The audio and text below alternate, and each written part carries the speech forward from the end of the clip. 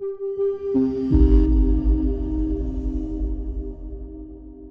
Lord's Prayer, we've said, has got 6 petitions, broken up into 2 halves. The top half is God's agenda, the blue, and the orange is God's agenda for us. And we pray it for our benefit. When we pray, hallowed be your name, it kind of sounds like we're praying it for God's benefit. He is to be glorified. But if we don't, the rocks will cry out. You know, it's like he doesn't need us. He doesn't need anything. He is all-sufficient. But when we pray, hallowed be your name, our perspective of who he is changes, and then everything around us changes with that. You know, so when the 12 spies went and checked out the land, and they came back and they gave a report, 10 of the 12 were like, hold on a second, those guys are giants. And you know what the scripture actually says? The way they report it back is like, we were like grasshoppers in our own eyes. And then they say, and in their eyes too. But it's like, this is how we saw ourselves. Why?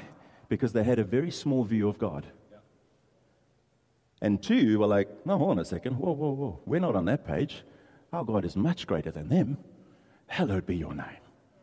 You know, when you pray, hallowed be your name, then the enemy, the giants, become the grasshoppers. We're not the grasshoppers. They're the grasshoppers. Like next to God, they're the grasshoppers. You see how it's helpful for us. And for us not to pray this prayer, we do ourselves a great disservice. So, your kingdom come is the focus of this morning. The next line in the prayer, it's got to do with the reign of God, his reign. We have said that this is a God-centered prayer from start to finish, and your kingdom come is his reign. As far as the dimensions of our lives as followers of Christ and as we walk with him, it's about citizenship and knowing who and what we belong to, and that our home is not here.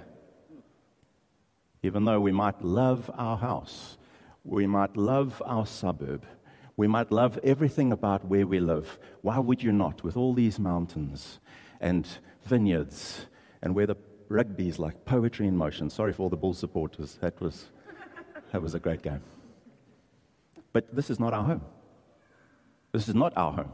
If you think of this as your home, you're not thinking according to the way the Bible helps us to think about our home. Our home is heaven. We are citizens of God's kingdom. We are citizens of heaven. If there was a passport, an eternal passport, it would read heaven. So your kingdom come, we recognize the fact that God is a great and glorious king. God's kingdom, by definition, is the realm of his domain. Our surrender to the Holy Spirit, our trusting and turning to Jesus, and our living our lives in obedience to the will of God is an expression of us understanding his realm of his domain, and that he reigns over everything. And when we see him for who he is, then there's a response that happens in our hearts. So this is a very important subject. If we think of kings in ancient times, I don't know if we really understand kingship, but if you look at it in ancient times, a king was someone who had supreme rule. Whatever the king said went. There was no going against, there was no negotiating, there was no, hey, what about? The king's rule was supreme. And his rule was confined to the boundaries of his kingdom. And where his boundaries ended, there was a new kingdom, and then that king had supreme rule over his domain. But then we read in Psalm 47, it says, sing praises to God, sing praises to our King, sing praises, for God is the King of all the earth. Sing to him a psalm of praise. You see, God has no boundaries. So when I say his domain, there's no boundaries to it. It's the realm of his domain, but there are no boundaries. And he answers to no one. and no other kingdom poses a threat. You know, like you could have kings with their kingdoms, but the neighbors were always like, "Ooh, we got to watch ourselves, yeah?" I mean, that's still true today. You know, where are the boundary lines of our country? And we want a little bit of your country. We want to extend our country. It's like there's threat. Not the case with God. He's the king over all the earth. There is no threat that comes to him. Abraham Caper, wrote the following: "There is not a square inch in the whole domain of our human existence over which Christ, who is sovereign over all, does not cry, 'Mine.'" It's all his. And so kingship is it's not the easiest thing for us to understand, and the kingdom of God is even more mysterious than the concept of kings in a kind of a natural sense, because it's so other. And I love the story of Pilate interacting with Jesus. And I mean, often when we read about the crucifixion, and I did it this week, I just read it in John, just like, you know, as things unfolded. Our focus is normally on the crucifixion and that Jesus is about to die. But I was reading it through the lens of king, trying to understand, because the debate that they're having is about kingship. So, like, Pilate is, hey, I'm king of this turf, but actually the great king is Julius Caesar. So I'm like, I've got delegated authority here, but, okay, so I understand Julius Caesar. Who's Jesus Christ? Who are you? You claim to be the king of the Jews. Your people don't seem to think that that's true. Who are you? And he couldn't make sense of it because of more than one reason. It's not tangible. Where's your kingdom? There was a non-material reality to this. And so he's engaging with Jesus because, like, he's got this role of, you know, kind of bringing the charge and saying, you know, what the outcome is going to be. But he's trying to understand, like, who are you really? You claim to be king, but where's your kingdom? And so how does this all work? Very mysterious. Jesus says the following in John 18. In his asking, Jesus says, "My kingdom is not of this world." And then a little bit further down, he says, "But my kingdom is not from this world." I can imagine that didn't help Pilate's cause to understand it any better. But you see, what Jesus is saying is, my kingdom's in this world because I'm here, but it's not of this world. My kingdom's in the world because I'm here, but it's not from this world. It's wholly other. It's coming from outside. It's not from here, it's from outside. The fact that I have come as king, my kingdom is not from here, it's from another place. And it's in here, but it's not of here. So you're trying to make sense of kingship with your filter of what king means and kingdom means. You're not going to be able to do it like that. Because my kingdom is different. So different. And I suppose the mystery of God's kingdom is where it is established. And so primarily it is established in hearts. When we come to a place of surrender and we actually call him Lord. So that's part of Pilate's problem. I can't see it. Where's the army? You know, where's your palace? No, it's happening in hearts. That's why you can't see it. And it's got like a secondary flow, because once it's happening in your hearts, it starts to kind of make its way into your hands. So you start to see some of it, but it's still hard to really know exactly. It's got expression, but it's not this tangible thing. So God's kingdom and a framework for this morning can be broken up into three things. It's beginning, it's advancing, and it's coming. That's the inauguration of the kingdom of God. That's the progression of the kingdom of God. And that's the consummation of the kingdom of God. When we pray, your kingdom come, we're praying those three things. It can be more than that. I'm just saying the gist of what we're praying is for God's kingdom to start in hearts. So like the unsaved, we want your kingdom to begin in the hearts of people who don't yet know you.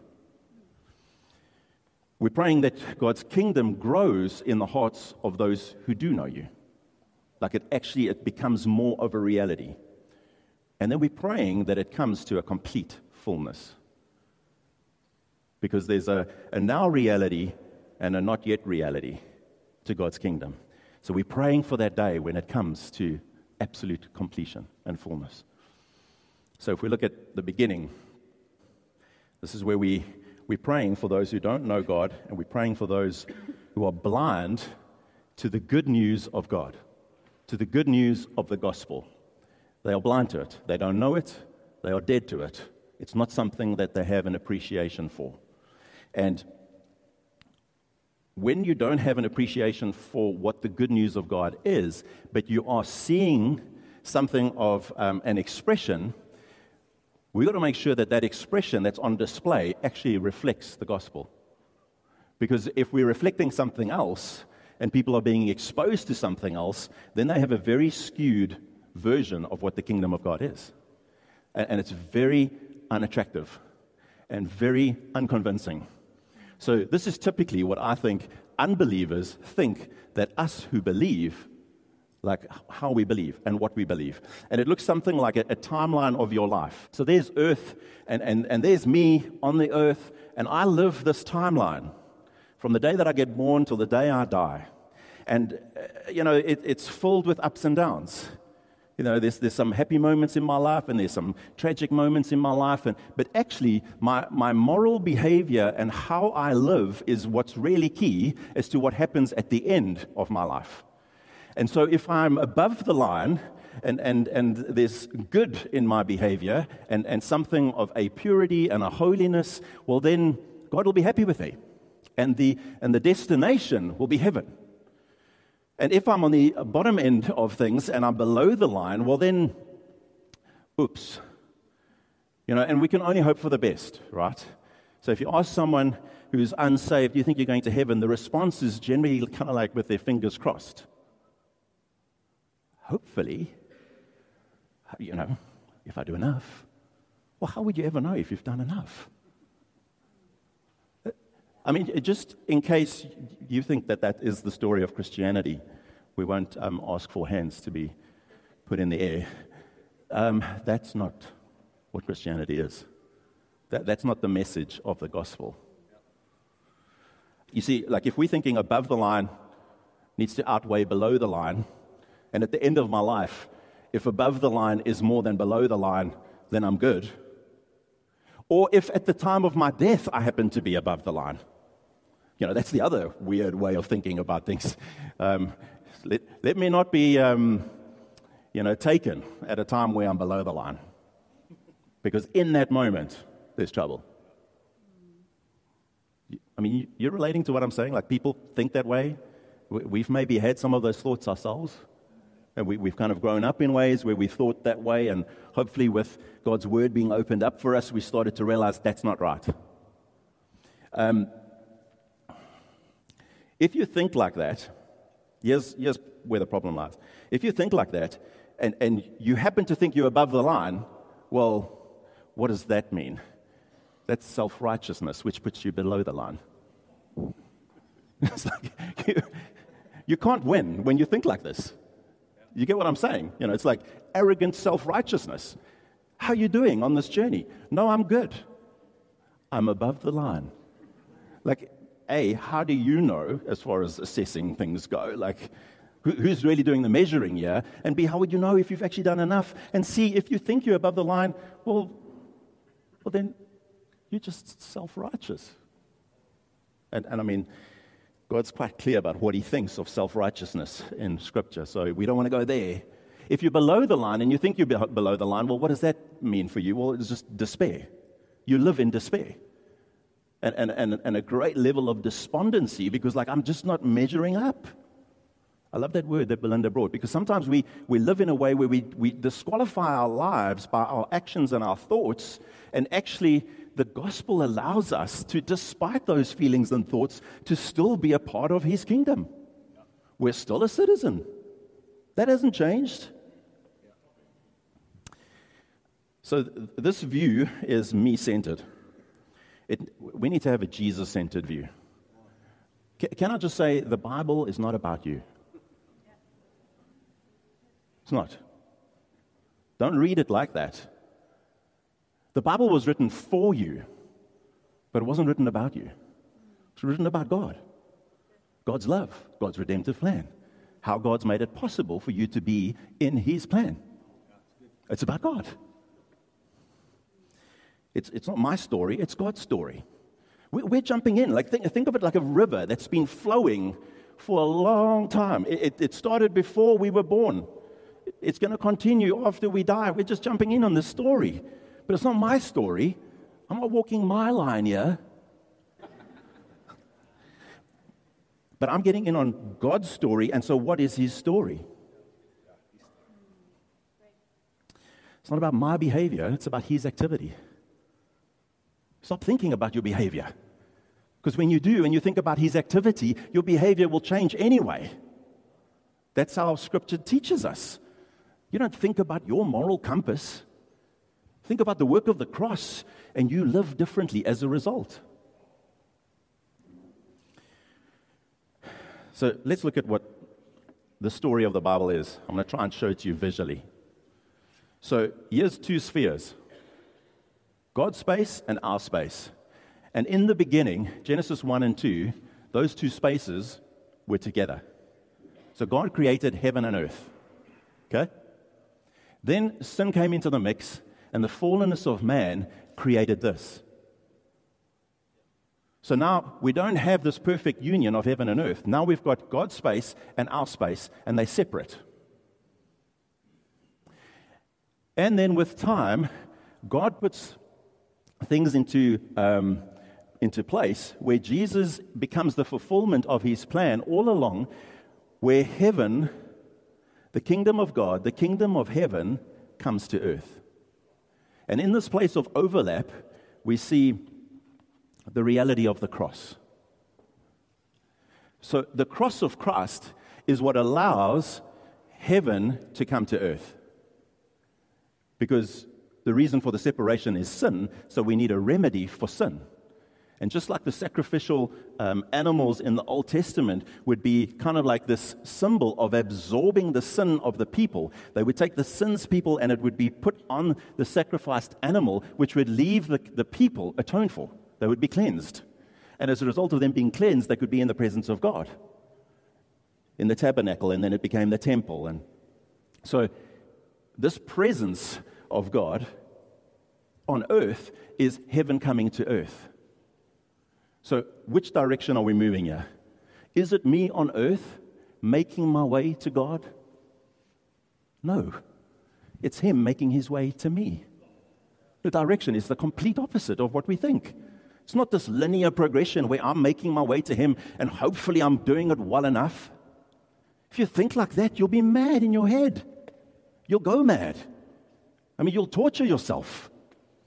That's what Martin Luther did. I mean, he was torturing himself until he read Revelation 1, verse 17. A righteousness from God, not my own. He kept confessing his sin, and when he was finished with his confession, he would go back to his chamber, and before he got to his chamber, he was like, oh, and there's that other thing. And he would go back, tortured. And the Reformation started when he had this great revelation. It's not my righteousness. It's a righteousness from God. Jesus came. Heaven came. He came to dwell. That's the new tabernacle. That's the new temple. That's the sacrifice. Makes it possible. And then there's this ongoing progression where as we turn to God and as we put our faith in Him, we become citizens of this kingdom. And we are the light of the world. We are the salt. We are on mission. And as we move into the rest of this world, this earth that's full of gunk, it's full of evil, full of sin. It's hell on earth. That's what's happening here. Now, the creation account doesn't say that God created hell. It just said He created heaven and earth. By our seizing autonomy from God and saying, I want to rule my own life, we introduced and allowed evil to reign. And sin and evil reigns in the rest of the space, but this progression continues. And when we read about the end and when Jesus comes again, then what happens is those two spaces become one again. That's the story of the Bible. It's one story. Perfection, Genesis 1 and 2. Separation from Genesis 3 through to Malachi 4. Incarnation, the Gospels. From Acts through to the epistles, transformation. Revelation, consummation of all things. That's it. So why do we see ourselves on earth walking a line towards God? We're not. He came to us. That's the kingdom of God. So if we look at perfection, that's where it started, perfect fellowship. Then separation. That's allowing evil to reign. But we allowed it. And so there is something of an expression of evil and wickedness and sin that rules this world, which is why it's a different kingdom. It's the kingdom of darkness. And God's kingdom is a kingdom of light. And this darkness is the world that we live in. It's why we have what we have. You know, as amazing as life can be, there are things that happen in this world that we just can't fathom. It's like, how did that happen? Well, it's because evil is still reigning in people's hearts. James says an amazing thing. He's talking about gossip. And in his letter, and he's talking about what it means to gossip and just what happens. And he uses this phrase, the tongue is itself set on fire by hell. Gotta love James, like he's not beating around the bush here. It's like, what? When I gossip? Yeah, hell. Yeah, it's lit. It's like it's been made alive to everything but the things of God. It's evil. It's wickedness. Let me think twice about gossiping again. Everyone okay? Do you see why it's so important for us to realize it's not how I'm doing? Because you're always not doing okay. But when we realize that God has made his way to us, well then he has atoned for everything that we do that's wrong. And so the Old Testament is showing something of this Jesus who is going to be coming, and it's pointing to him. It's a lot of picture language and symbolism, but all the leaders, you know, Abraham and Joshua, Jesus is the greater Moses. He is the greater Joshua. All the kings, David, he's the greater David. All the judges, the champions of justice and the champions of, like, Jesus is our champion. So everything that's in the Old Testament, the tabernacle, the temple, that's why Jesus refers to himself as those things. I came to dwell among you. That's the tabernacle. You don't need the tent with the Holy of Holies. I'm here. I'm the temple. When he spoke about it being broken down and he will rebuild it in 3 days, he wasn't talking about the temple building. He was talking about himself. In 3 days, I will rise again. All the animal sacrifices, everything was wrapped up in the fulfillment of him coming. And in him coming, he made it possible for this kingdom of heaven to invade the kingdom of this earth. So if we look at incarnation, in the overlap, it's displacing the evil. So wherever the kingdom of God goes, it doesn't share its space. It moves in a way where it's pushing it out. And that's a clue for us because that's ultimately what God wants to do. He wants to heal his world and get the hell out of it. He does. And that's the end result. No more hell. No more sin. No more evil. And when I say no more hell, I don't mean that there won't be a hell. I'm just saying it won't be on his space. It will be pushed out. It will be moved to an outer darkness. But it's not going to take any of his earth that he created for his glory. And so he's moving in a way where he's pushing this out. So the incarnation allows that to happen. If we look at Mark 1, it says, after John was put in prison, Jesus went into Galilee, proclaimed the good news of God. The time has come, he said, the kingdom of God has come near. Repent and believe the good news. That's exactly what Jesus is saying. The kingdom of heaven has come near. This is what's happened. The time for it has come. It was separate, but the time has come. The kingdom of heaven is here, and it is near. And it requires a response from you. So when we realize that God's kingdom has come and we get to respond in repentance and faith, that we become a part of that kingdom. In John 3, Jesus has another interesting conversation with a guy by the name of Nicodemus. And Nicodemus is asking, how do I see the kingdom of God? And Jesus says this, truly, I tell you, no one can see the kingdom of God unless they are born again. You see, by nature, we want our own kingdoms. We want to rule and reign over our own lives. If you don't agree with that, let's just have a conversation about how money flows in your wallet. To know who must make the decisions here? Who's ruling and reigning over my finances? Is God or is it me? Now, you might be a lot better than I am, but that's a wrestle for me.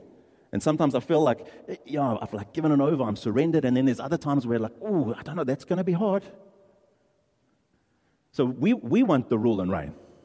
We want to call the shots of our own lives. But actually, it's about surrendering to the lordship of Jesus, the kingship, the one who is ruling and reigning already. It's just about whether we are surrendering to that or not. And so in order for that to happen, we need a fundamental shift in our inner person. And Jesus talks about it in a way where he likens it to birth.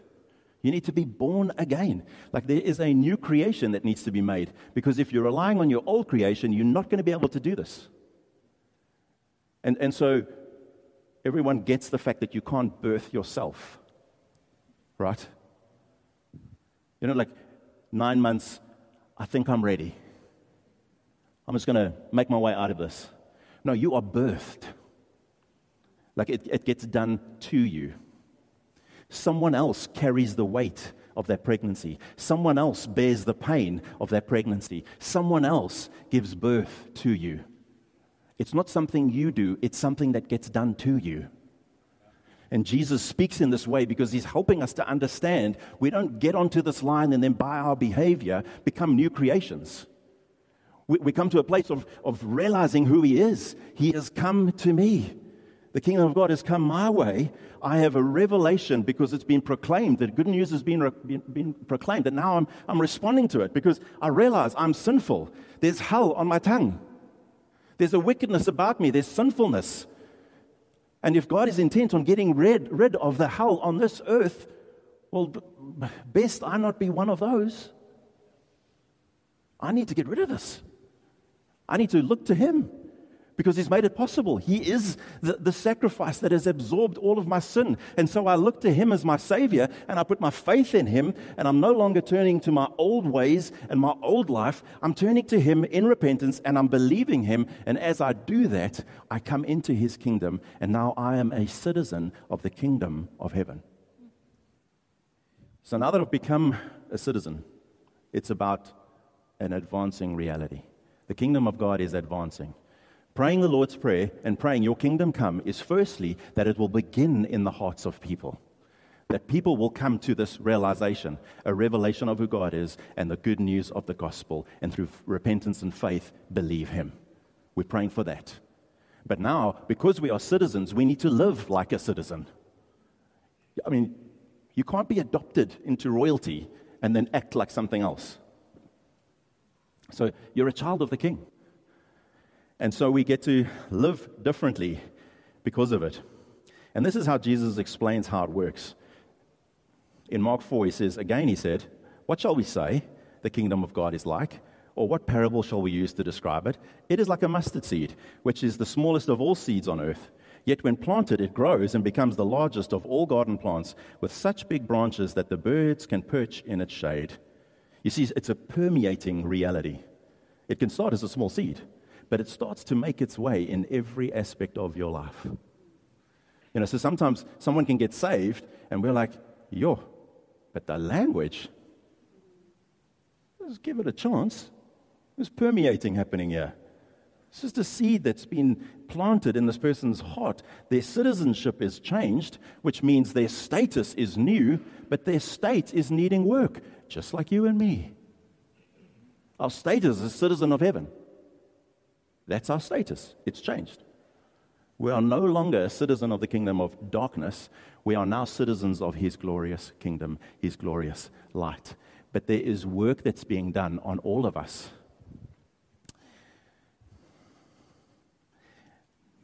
In 2 Corinthians 3, Paul talks about it as well. We're being transformed from one degree of glory to the next as we behold Him.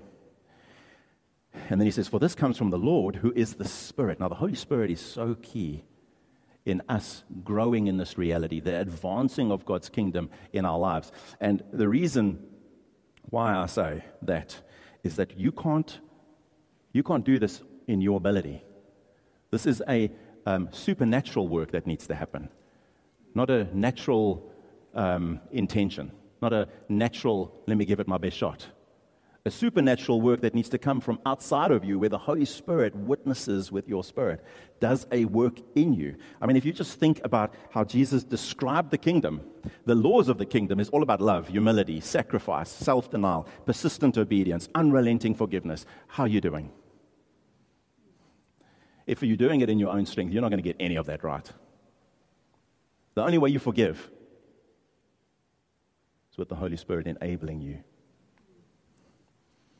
The kingdom of God is countercultural. This is what Jesus, He says it in various different ways, but this is what it comes down to. The way to rise higher is to go lower. The way to lead is to serve. The way to receive is to give. The way to come first is to come last. The way to win is actually to lose. How are you doing? You can't do this.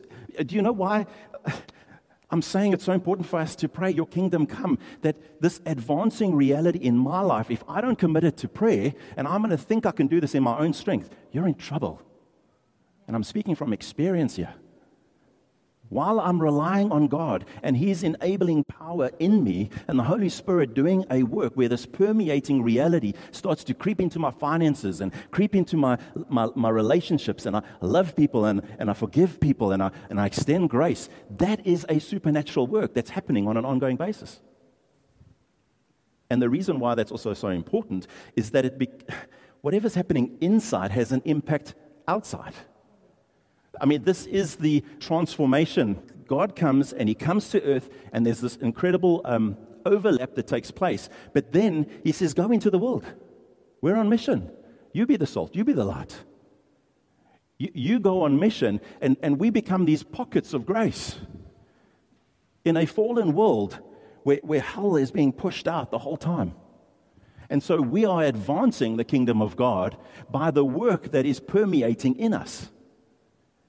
So your kingdom come, I'm praying that this life would have more of your rule and your reign. That everything about me is set by your agenda and your rule, not me ruling my life.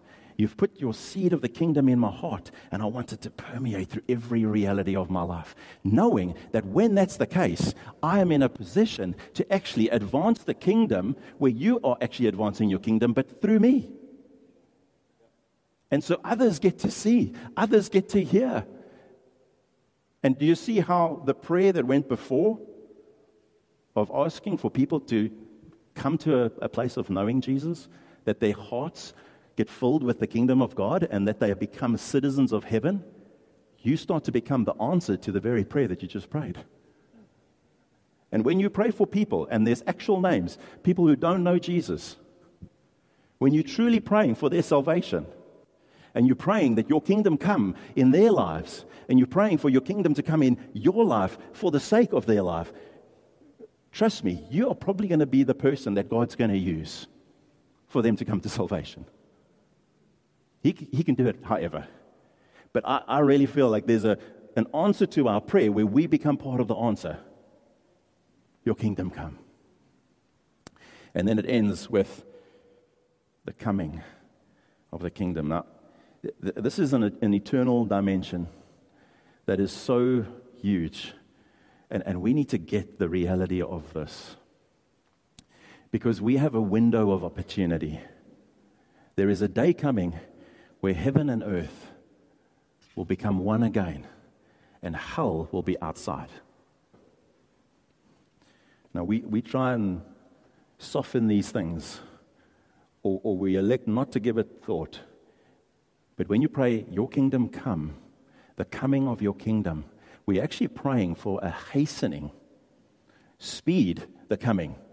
Now, I don't know how that works because God's already decided on the day.